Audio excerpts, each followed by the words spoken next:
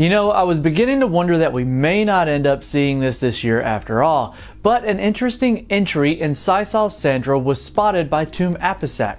It looks like someone ran a dual XE-LP setup clocked at 1.25 GHz. Now, Intel has not revealed any plans for a dual GPU setup using the XE-LP, so it's a bit surprising to see this particular entry. It is even possible that Sisoft Sandra is incorrectly reading Gen 13, which is Xe-HP, so high-powered dual-tile GPU, but for the purpose of this video, we won't speculate on that front and assume that the information read by Sisoft is in fact accurate. Now, according to the Sisoft Sandra read, this is a dual GPU using Xe-LP, so the low-power cores, each with 96 EUs. Now that translates to a total core count of 1,536 clocked at 1.25 GHz. And this clock rate indicates that this is an engineering sample and probably run from somewhere deep within Intel's labs, which means they could have easily been the ones to leak this, obviously. So we know how that game has been played lately. It is almost certainly not the final clocks, and we can safely expect these to be at least 1.5 GHz for a dedicated GPU, making for an almost 4.6 TFLOPs of compute, which if priced correctly is a pretty good entry-level GPU. Now, before we move on to any further, we're fully aware that TFLOPs aren't directly comparable across different architectures, but right now with Xe, there aren't a whole lot of points to use for comparison. Now, we have a feeling that Intel is taking the MCM or multi-core module approach seriously, and while dual GPUs were previously reserved for high-end applications, will become part and parcel for the entire strategy of GPUs. This actually might be a validation platform for the Xe-HP architecture that is coming later. It might even be that the Xe-HP two-tile GPU itself, with Sisoft Sandra incorrectly reading the architecture. Something to think about.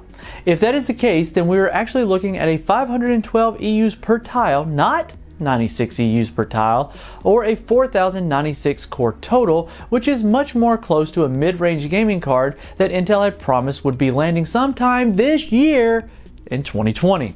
That said, the probability of this being a misread is pretty low considering it gave details about the EU count, so we're almost certainly looking at some sort of validation platform before Intel moves on to Xe-HP. We are sure that the raw performance numbers of Nvidia's Ampere lineup was something to do with this change in plan. With Ampere offering twice the shading performance of last generation, both Intel and AMD would have to step up their game, particularly for future cards, in order to stay competitive. Now, the tweet was deleted, which is usually lends credence to the validation of the information, but we still urge a slight pinch of salt because this decision is still within the evaluation stages. The now deleted tweet by Raichu, according to the leaker, Intel is currently evaluating a SKU with 960 EUs. Now, Intel has previously confirmed that Xe-HPG will have one tile, and the biggest tile we've seen is 512 EUs. So that could be theoretically maximum for the company as implied.